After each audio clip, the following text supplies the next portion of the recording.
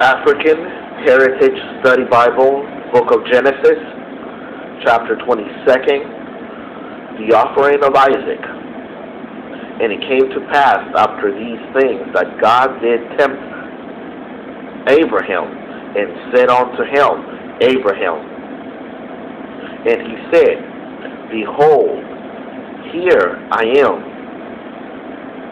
And he said, Take now thy son, thine only son Isaac, whom thou lovest, and get thee into the land of Moriah, and offer him there for a burnt offering upon one of the mountains which I will tell thee of.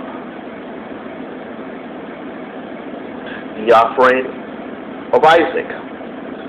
This was Abraham's supreme test of faith and a very significant point in Abraham's relationship with God. It was at this juncture that Abraham proved that his love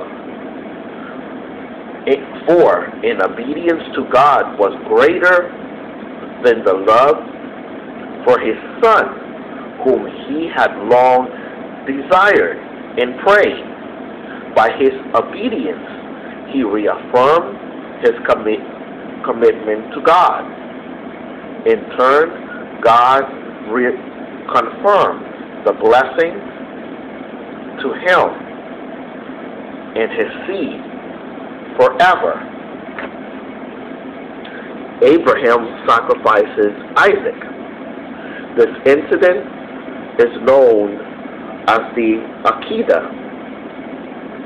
which is symbolic of the sacrifice of Jesus, the son of Joseph and Mary.